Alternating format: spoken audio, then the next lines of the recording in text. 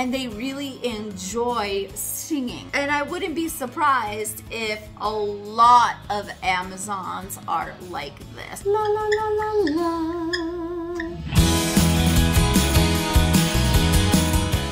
Hello, my fellow sniffers, flighters, and hatchlings, those of you who are new to my channel. My name is Marlene McCohen. This is Leo. We want to welcome you to our channel. If you don't know anything about birds, welcome. And if you love birds, welcome. And if you love animals and don't know anything about birds, welcome to the channel. Today, I thought I would do a little bit of a different topic, but kind of interesting to me. And I hope you guys find it interesting as well, because I realized in my experience with birds and having different kinds of birds my entire life and working with and training lots of birds, I noticed that certain species of parrots have their own characteristics, not necessarily that every bird of that species has, but things that are like, that is interesting even for a bird or special for a bird, but then on top of that, it's even more interesting that I've seen multiple birds of that species be this way. First of all, before we go on, don't forget to hit that notification bell, because a lot of you are asking me if I stopped YouTube. I did not stop YouTube. You're just not getting the notifications. So hit the bell. Don't forget to subscribe. Make me happy today. Make Leo's beautiful eyes very happy. Before I go on, I need you guys to know that these are interesting traits that, let's take 100 Amazons. Maybe only 2 of them do this, but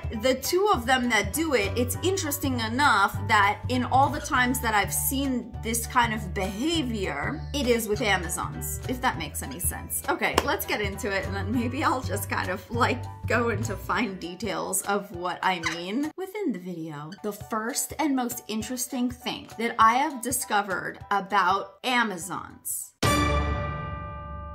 this odd relationship that I've seen quite a few of them have to children. If you don't know, this is a video of Leo with my friend's 3-year-old. Leo regularly has play dates with children. Now, what's very interesting and odd about this, generally, I wouldn't wholeheartedly trust any single bird with kids. I mean, of course, if the kid grew up with the bird and the kid knows birds and is working with birds, fine, you know, especially like small birds, cockatiels, every situation is different. But for me to be able to let Leo play with a 2-year-old and be very confident that he's not gonna bite her is rare for any bird. And the fact that Leo is like this with children is fascinating to me. Of course, now is the days of social media, and I saw another Amazon. I think they have a really big following actually, because I really enjoy their videos, but there's a little boy and he has an Amazon that just flies with him everywhere as he rides his little tricycle. And again, it's not something that you may never see with any other bird, obviously. Don't take my words in that way, but it's just something that is so mind-blowing, because if you guys have birds, you know how you kind of always want to have like a large bird like this with a 2 or 3-year-old. You'd really, really want to have some serious supervision. But Bella is she's not even 3 years old, and she's been able to catch him and guide him, and she puts him to bed. And what's even more interesting about this is, it's not that he's the most delicate, gentle of birds. If I try to go near Bella or take Bella away from him, he gets angry. And that is why Bella learned to put him to bed, because we were like, Bella, only you can put Leo to bed, okay? Because Leo is very protective over you. So it's very interesting, because I've seen this trait in Leo, but also in another bird that I've seen on social media and a few other birds that I've seen in real life. I've seen them be really loving towards children. And it's especially fascinating when you hear what number 2 is.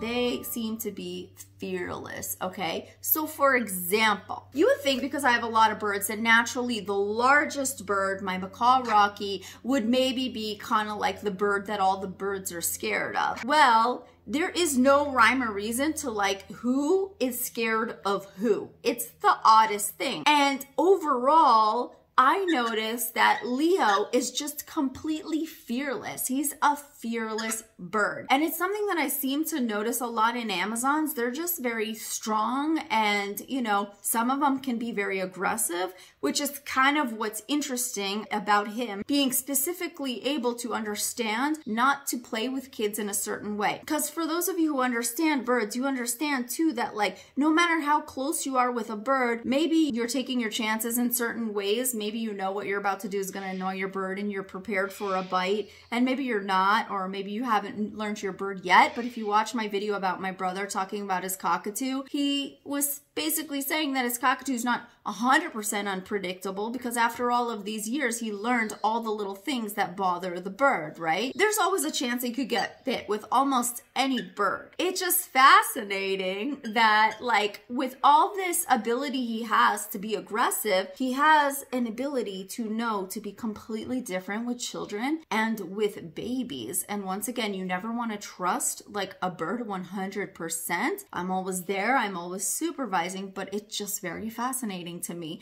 And I've seen that like among like a few Amazons. Maybe not enough to conclude that this is popular among Amazons. But what's interesting is how specific it seems to be, because the multiple amounts of birds I've seen this way are Amazons. Yes. Yes. Number 3. Amazons are social talkers. Amazons are not afraid to show what they know and talk in front of people, and that's what's really amazing about them. But again, no bird is the same, because Leo pretty much doesn't say anything besides his presidential speeches. And what's your policy on world peace?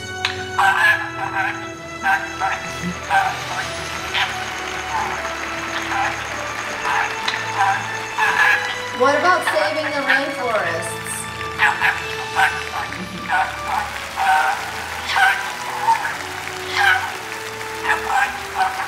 He's also very quiet. He's just not a normal Amazon. So with all of these things, you can always have a bird that is completely different from the norm. They have their own personality and they are their own little beings. So no matter how much research you do on what you think might suit you, I think no matter what, you're going to be faced with a ball of personality. And the fact that Amazons are social talkers in general, when you watch YouTube and you watch little funny skits of Amazons or trainers bringing Amazon parrots onto TV shows, you'll notice that they just are great performers. They're not shy at all. And that's just like a trait that is kind of fun in an Amazon parrot, which brings me to number 4.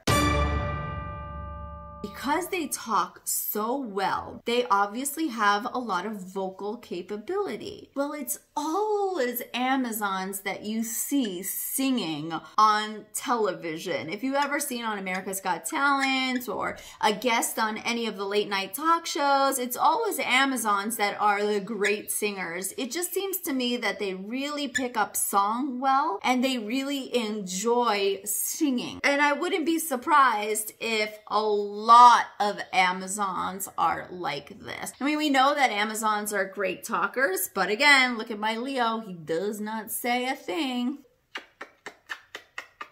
But I love him so much. Oh, okay, he doesn't say a word, honestly. He gives his speeches. And yeah, like I just noticed that, and I think you guys will start to notice now more, that when you see videos of birds singing, if it's not an African gray caught off guard on camera, usually it's an Amazon. And that is something just fascinating to me and something that I really enjoy.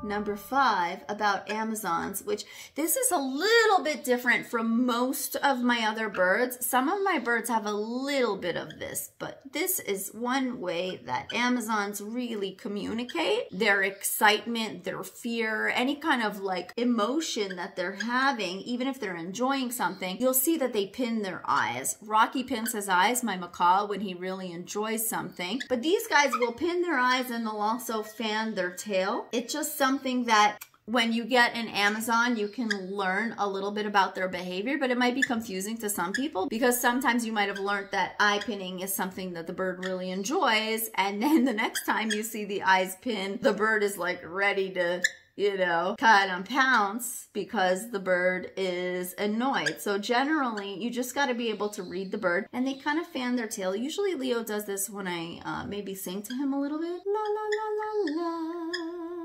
isn't it neat?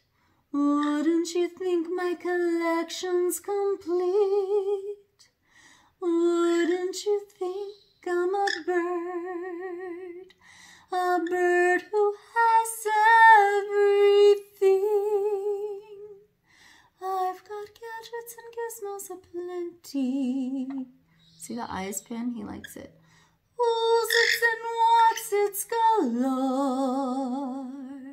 You want thingamabobs? I've got 20, but who cares? No big deal, I want more. You see, so little things like that can make them very happy. Hack, how to steal a kiss from a bird. I should do like hacks for you guys one day, okay? How to steal a sniff, ready? The best. So, those are 5 things that I noticed to be traits of some, but not all Amazons. So this is like literally an SAT test. It's like, do all Amazons sing? No. Are most birds that sing Amazons? Yes. Do most birds love children? No. Are most birds that love children Amazons? Probably not most birds, probably a very small amount. It's just interesting. It's just things I want you to notice. Also, you might notice someone came up in the middle of this. Hi, Jerseys, you're on camera. So those are the things I want you guys to know. Just talk about, think about. It's just interesting. I thought I'd just come on here, talk, chill, let you know like some things from my perspective that I find fascinating, because obviously I don't own every single Amazon. There's gonna be a million things that are true or not true to that, but just having one that's like really good with kids. And by the way, if I made a video on birds good for kids, I would not put an Amazon on there. So that's where it gets weird. That is it. I hope you guys enjoyed this video. Don't forget to subscribe. Check out my website, parrotstation.com. If you guys need any help with your birds, check out Parrot Station, the Facebook group. Hopefully there is somebody on there that can lend a little bit of experience to you, or if you just want to come on and introduce your bird and say, hey, this is who it is, you could also check out my Facebook page, Marlene McCohen. I love you guys so much. I enjoy making these videos for you. Let me know that you love them as well. Enjoy this Pick Me Marlene submission. This is me sharing your birds that I'm enjoying them so much. I'm enjoying watching them. I love it. Thank you guys so much. Bye. For today, my fellow sniffers, this is a request by Marlene McCohen. There. Kiss my birds for her. I'm gonna do it now.